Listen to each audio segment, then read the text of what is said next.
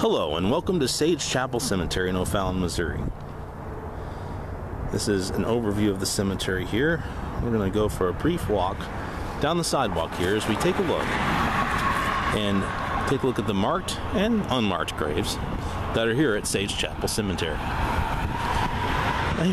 Right now we're walking on the north side of the cemetery, the sidewalk right along the Veterans Memorial Parkway, which was a former highway. Here is the original sign for Sage Chapel Cemetery.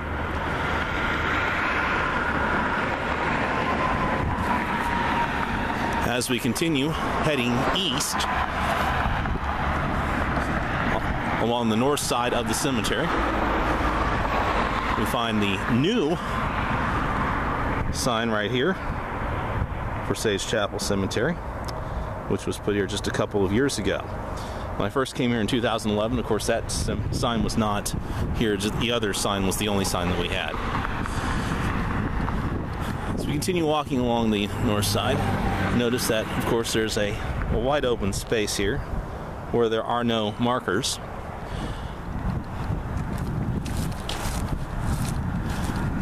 As we walk a little bit closer in here to the first set of graves, it's one of our newest burials here, that of Douglas Riley, and there are some holes here, so I'm going to have to be very careful try not to dislocate an ankle or something, but he's buried there. I'm going to watch my step here a little bit, try to be a little more careful. A little bit treacherous today.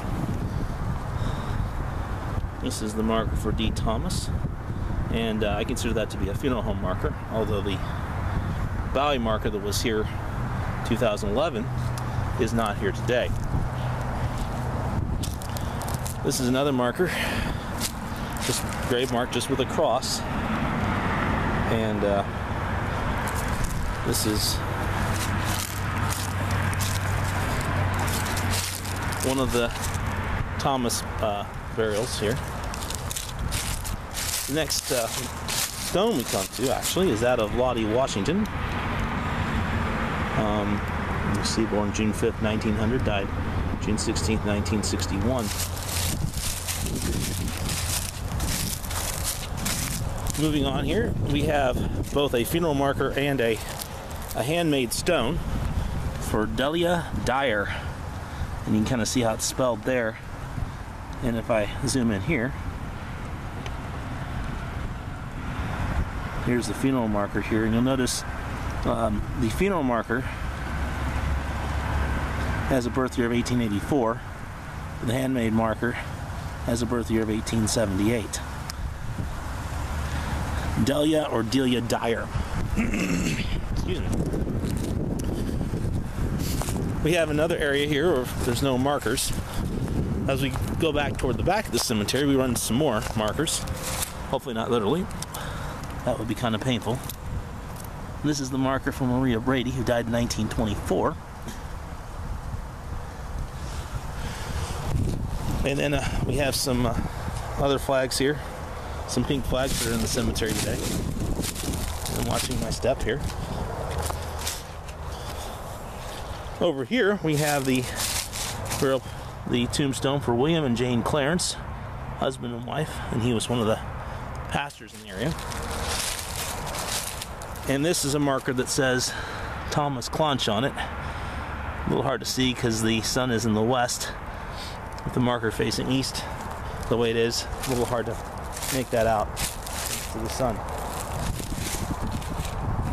Here we have a base for a stone, and right next to the base, here's the actual tombstone of Claude Dierker. His obituary calls him Clyde Dierker, but there's the marker right there. We have several people with the last name of Sally that are buried here as well. Mary Sally. I think these markers might have been placed here at a later date, not in 1919 or in 1929. These markers appear to be a little bit newer than that, although I couldn't tell you exactly when they were placed. Here's the marker for Schuyler Sally, or Georgia May Sally as she's called on her death certificate. Here a little bit further, as we head toward the middle, we see the marker for George Sanders, who died in 1940 in Illinois. But his body was brought back here. And presumably, we have 5 burials here. I presume these might be all Sanders. Certainly 2 of them are, as this is a fragment of a stone for, I believe it's Carl Sanders.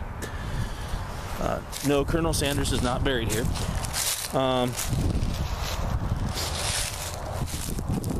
Thought I would answer that question before we got too far along. There are several unmarked burials that are just marked by flowers, like this one.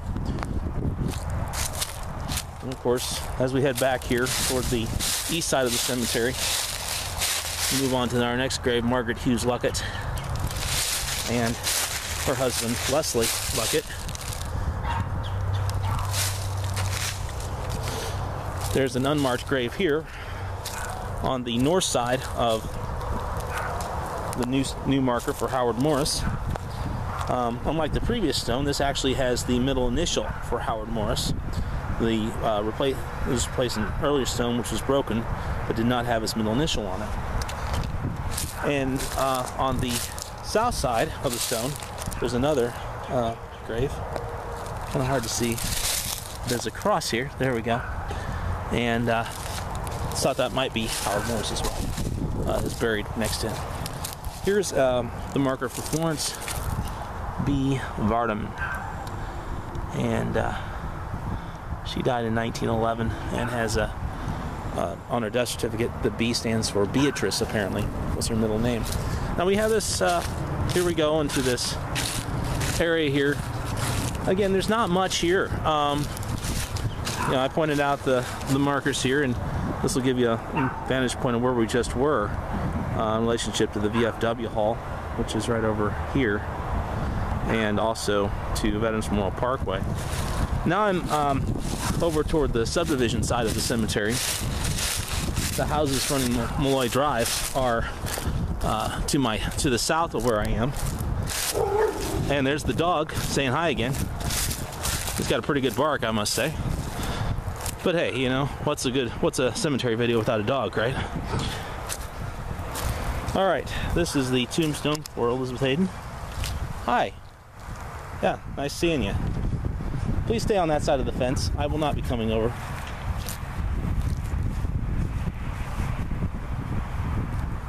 I'm just taking a video. All right. Anyway, as I was saying, we have various stones here. The Edward stone is the closest to that dog, by the way. And it's right here. I don't know if you can see it very well. And that's the burial there. Behind the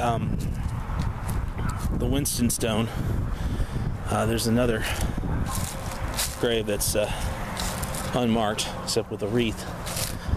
Back here we have quite an interesting area here. And there's some more flowers back here in this corner. Right here, there's some purple, pink or purple flowers, I guess you call them.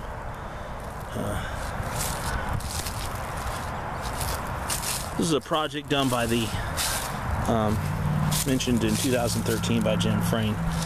And he was involved with that, according to an article on patch.com, the O'Fallon patch version. There's some more flowers back here toward the back. And now we're on the western side of the cemetery. The westernmost marker is that of Priscilla Ball, which you can see right here. And she died in 1900. And this is her marker here. As we continue our trek back toward Veterans Memorial Parkway and away from the dog, thankfully, we have a footstone here. Got some flowers again. And this was the headstone for Hilda Claiborne. I don't know if you can see that or not. Again, the sun's in the west, so it's a little bit tricky. If I zoom in, you might be able to make that out. Not too bad.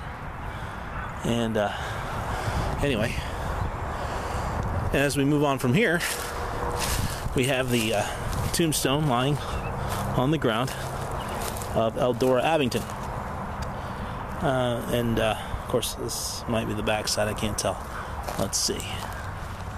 Looks like it's not, but it's a little hard to read. Again, some sugaring has happened on this marker to make it a little bit tricky. So you just have to take my word for it. Over here is what may be the burial site for Walter Burrell, one of the church trustees of the AME Church, but can't really prove that. Although his wife definitely has a marker here. This is her right here. I apologize for the time of day. Should have come here in the morning probably, but that's okay. Better late than never, right? Better never late, is what one of the folks at one of the churches where I've worked has said too. Lucy Hughes White is buried here. She was married a couple times, I think 3. Now in this line right here, there's actually a series of markers with a tree in between them, and those markers we'll do next. Arthur and Missy Edwards are buried there. Then we have a tree right here, a marker which says Dorothy E. Edwards, although apparently she was married to a Hart.